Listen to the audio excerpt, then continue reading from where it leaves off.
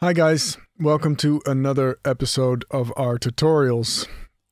This month I want to talk about kick drums, and I want to try, well actually not just kick drums, I want to talk about making drums, making basic synth drums using Kick 2 and Serum.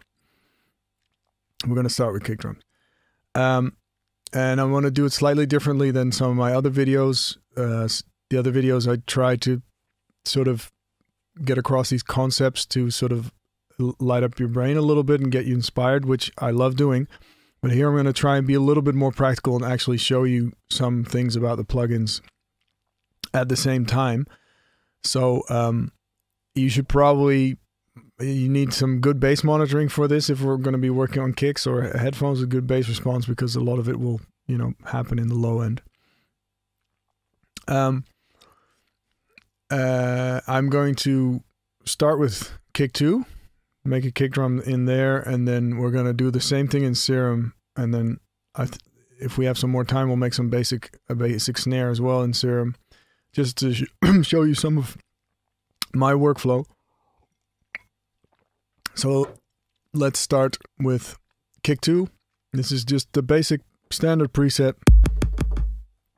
sort of EDM 2010 kick. As you can hear, it's very clicky, and it sounds almost like it's a synth playing a bass note, because it's very stable. The low end is just, you know, a G sharp, as you can see here, this whole part. Now, important to note is that this graph doesn't correspond to the waveform literally. I'll show you, because if this whole part, this section here is at 400 hertz or whatever, you see, that's that part of the kick. So don't be fooled into thinking that this actually literally corresponds. It doesn't. Not even when you move this slider, which is a really useful slider for changing the overall time of the whole thing. But even with this, the corresponding sort of relativity stays the same. See? It doesn't change. So that's an important thing to note. It's kind of cumbersome in a way, or it makes it hard to really know what you're doing, but as usual, you just have to use your ears for that. And some other things that I think I do, I usually turn off this click. I use these click things sometimes, these samplers, but for this kick and for most kicks I probably won't. So now I've changed the sound already, but look, that was a click. So it's a very loud click. Now, that's all great, you know, click, good for the mix and everything, good to have presence in the mix. But if you overdo it, it makes your kick sound horrible. And this click is just, you know, a click. It doesn't come from this. And I like making a click that actually comes from this sine wave, and therefore gives the whole thing a more analog and real physical sound. So how do we do that? Well, first of all, look at this graph on the standard kick. This doesn't actually even start at the very start. So what happens if we mute the click and bring this all the way back here? Hey, there's our click. But it's a very, you know, very sort of super clean click that doesn't sound much like a kick drum, but it is much more flexible. You can now tune it. So this guy starts all the way at 17 kilohertz. If you drag this down, see, it's like moving a low-pass filter or an EQ, but without a low-pass filter or an EQ. This is the actual sine wave, and changing the curvature of this, I guess, you know, you don't move this guy, but you can move this thing, which is very useful. So, see? These things make a ton of difference, because this very first part is going to be the only stuff that sits in the higher region, and it's going to give your brain a lot of information about the tonality of the kick, and is making your brain try to place it in the song. So I like running this live for quite a while, because then you can tweak this tonality for quite a while, and depending on the sections in the song and depending on the other elements, whether you want a lot of click or not, whether you want a very clear fundamental or not. for example, doing a kick like this can be quite cool. Not with this. I don't mean with this kind of a really long kick with lots of. But say something like this. If you sidechain to a kick like this without a very loud click, you'll get an extra added sort of sucking effect because the kick kills all the other elements, so it goes very quiet, and there's no click to take the place. It's only the low end, so you get this really extreme sidechain ducking effect, which a couple of, it's a hip hop thing, but it's also in drum and bass. There's more people doing it right now. So that's an interesting way to make something more intense while you're actually removing. So you're removing high end from the kick to make the track dynamics more intense. And I generally, as a kind of rule, try to, with a clean sine wave kick like this, try to get away with making the click as small as possible. Because if it's still present and you can still hear the click, but it's not as quiet as it can be, the rest of the kick will sound much bigger and the mix will sound much bigger. Because something like this, like a very loud blip like that, can dwarf your entire mix, because nothing can be as loud as this across the spectrum in a transient like this made out of a sine wave. There's nothing that can beat this for loudness and for punchiness. So if you have synths with a lot of high end and hi-hats and stuff, this is still going to cut through all of that. And that's cool. Like if you want that sort of EDM sound from 10 years ago, then that's cool. Or maybe it'll come back or whatever. But I find that if you have a kick like this, it's more difficult to mix with because it's so full spectrum. I used to love doing and mixing everything as full spectrum as possible. But, think about it. It's a kick drum. You want it to mostly feel it in the low end and have all the presence there. And you don't want the kick drum to already take up the whole spectrum before anything else. Or maybe you do. But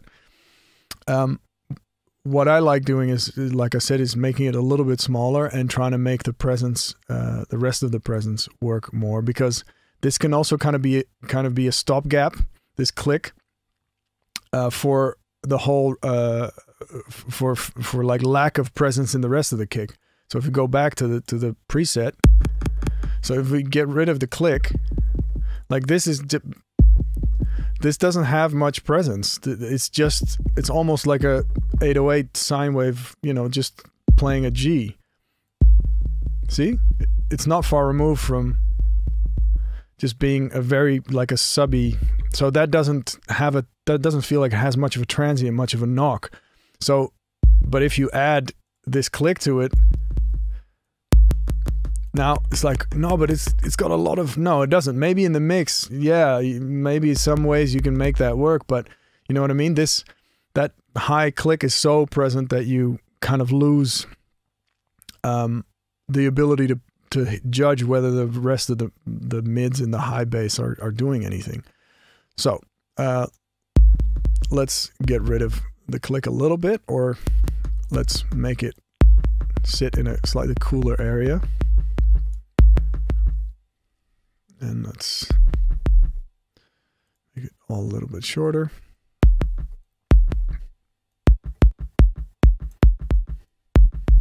So a couple of things that are funny about this plugin. This EQ is a real EQ, like has, this screen, which I hadn't found for a while until I tried to use this button. So EQ is on, right? I don't use this EQ normally, but I was playing with this with the default preset. It's like, all right, cool, EQ. That works. Let's add some high mid. Huh? What? And then it was like, oh, maybe I have to edit. So then it turns out that here you have to turn on this pole. And then you can EQ. Kind of strange, but maybe it's for CPU saving or something. I don't really use this, but use it if you want. Be creative with it. This distortion's kind of interesting. Let's turn all that off for now, though, just to go pure sine wave. This compressor is, I haven't used it, but this render button's kind of nice. So say you're kind of happy with this kick, and you can generate it in here and then just drag it, boom, into your sequencer. And there's the kick, which is handy if you want to consolidate, you know, and you want everything to be audio so you can see exactly what's going on. Now these click generators, they're basically samplers with pitch, length, blah, blah, and they have their own envelope, which is very useful for making other sounds than kicks. Sub here, you can set it to follow pitch, all of these, but for the kick, it's obviously handy. Velocity here, which is only level, but works. You can add harmonics, but as you can see, if I add these, the way the phases of the harmonics are lined up are not really the way I like to work with them. If you see my harmonics tutorial, you know what I'm talking about. You can't set the phase of these harmonics, so I don't use this a lot, but it can definitely be useful. Also, there's always a limiter on. Now, because this guy is sitting, what is it, pretty much at 0? No, almost at 0. Can I set it to... Well, anyway, the limiter is not doing anything, but the default preset with the click, it's going into the red, and so it had the limiter on. Now, I don't like that. I don't want to necessarily limit. I don't know that limiter. I don't know that limiter. I don't want it. So I try to just work with the sine wave in simple level like this, easiest starting point. Because now you won't have anything necessarily sticking out in your mix or hitting your limiter if you're sidechaining with it. So that's kind of some of the other features in here. One thing that's really important when you start messing with this guy, this pitch thing, is if you have a very short envelope, like it's kind of difficult to get this not to click at the end of it. Especially on headphones, you can hear it quite well. And if you move this, it doesn't change the whole thing. It only changes the pitch of the sine wave going through it, so it can give you pops. And sometimes when you're in the mix, you'll be moving this to tune it differently to see what happens. And that's very useful, but then I always afterwards try to go in and correct it. But the thing is, this, like you can see, this doesn't correspond with the audio here. It corresponds with the audio there. So if you're changing the pitch, that changes even more. So now this corresponds with something. No, it corresponds with the same spot, but it just feels even more awkward to me anyway, because it does.